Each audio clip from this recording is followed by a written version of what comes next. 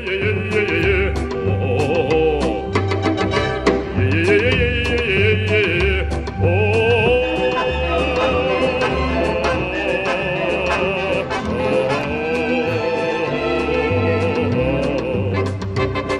is a revised, updated and hopefully improved version of a video I made earlier.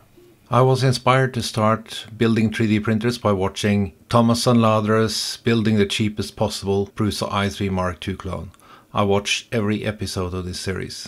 Australian creator Tech2C launched his Hypercube. I watched his build log and really appreciated it. He had some novel ideas like using carbon fiber rods for the X-axis, and we've seen that again recently.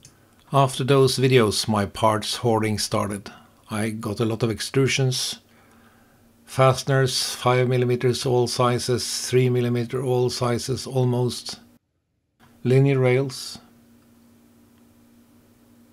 stepper motors, NEMA 17 and 14s, bearings, idlers, displays and controller cards, belts, fans and a lot of extruders and some probes as well, and I needed power supplies, all types of power supplies. These are the two first printers I made, and I started out printing on glass. I never used this blue tape. I had this colorful quartet for quite some time. This printer was actually a design, I can't remember by who, but it was called AM8. I did some tweaks to this printer and that gave me confidence to start to design my own printers. I tried a few things like adding a D-sub for the connector to the hot end. Not exactly canvas, but it was an idea at the time. And some of these designs were not that good. If I didn't get the print quality I wanted, I just scrapped the printer. And that happened frequently. I decided to go back to the basics and ended up with these two Cartesian printers.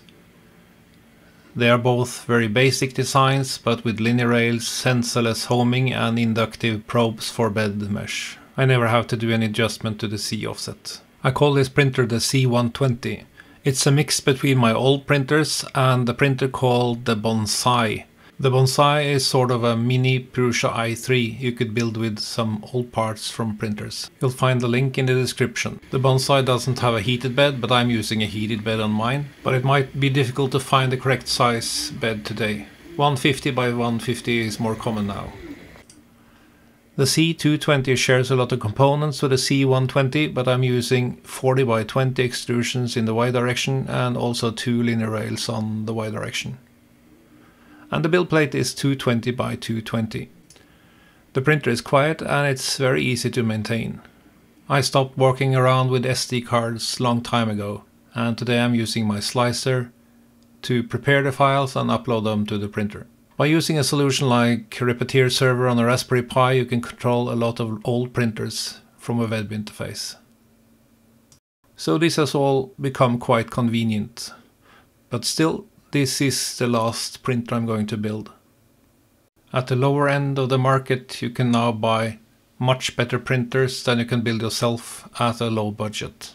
It was pointed out to me after a previous video that there are still some applications where you really should build your own printer, like for industrial grade printers at a lower budget, or maybe IDEX or a multicolor with less material waste than you get with the commercial printers now.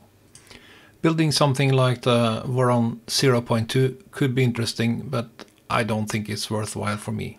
Building a Voron 2.4 could be interesting, especially with the LDO kit, but the price of 1,199 is a little bit much for me. Then you have these guys that built something that looked like a Voron 2.4, but isn't. Still, the pricing of this thing is remarkable. In my opinion, if you won't start with 3D printing, you should just buy a 3D printer. Building something doesn't make sense unless you are at a really advanced level now. The mechanical part of the project might be easy, but the software is getting more and more difficult in my opinion. That said, I understand that people find this hobby very fascinating, whatever your level is, and I wish you happy building and printing. Bye for now.